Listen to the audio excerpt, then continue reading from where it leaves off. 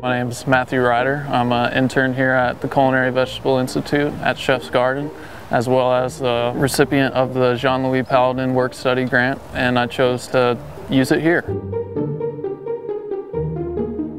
3 words that I guess would describe myself as being a cook and why I do it is it's fun, it's exciting, and it's something that I'm passionate about, so passion.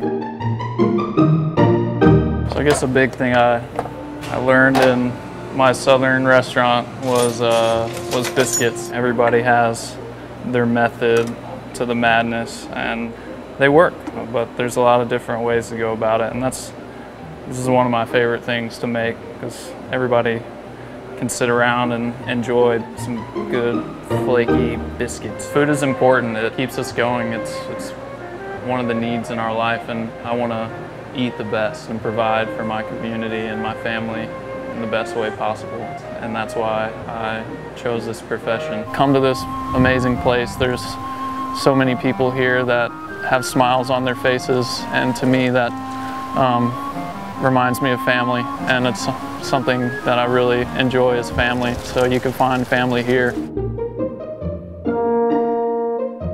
Food's what makes us happy at the end of the day. If we're having a very unhappy day, we can be good with a full stomach by the end of it.